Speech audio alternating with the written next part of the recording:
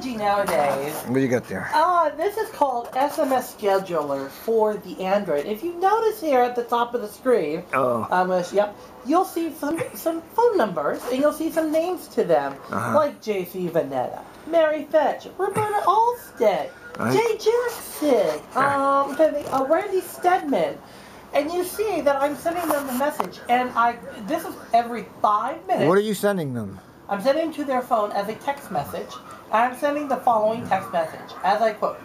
So what is it going to take to get more safety on the buses? How many more lives will it take? 1, 10, 100, 1,000? A bus driver being killed while in the seat? Huh? And I send that to each one of those people.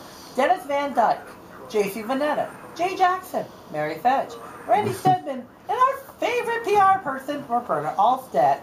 I send a message to them every 5 minutes, telling them that exact message. I see. And I don't have to worry about it because it is completely automatic. I see. So, for example... Aren't you, well, you know, it's kind of an activist, it's an activist kind of action. Anybody told you not to do it? Nope, I have not received one text message from them yet. I've only received one call from some no-name person at TriMet that I have not answered because I was waiting for them to leave a voicemail, which of course they didn't because they don't want the trail left. Now, I will let TriMet know that I do record all calls on my cell phone. As Oregon is a one-party state, I do consent to my voice being recorded, so therefore I am allowed to record calls on my cell phone.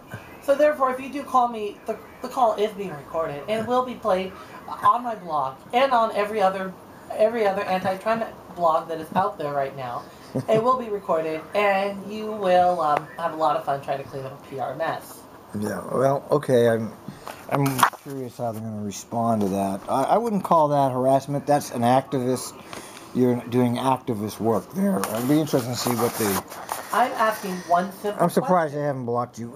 Yeah, you want an answer. Well, somebody could answer you, and then you wouldn't have to do that anymore. Right, and JC, because I kept calling Mary Fett, or I kept calling Shelley Lomax and asked about Foddy and Brian Dixon, because reports from TriMet have told me that Brian Dixon had to go hire a workers' comp. Did you tweet Chris Smith's number?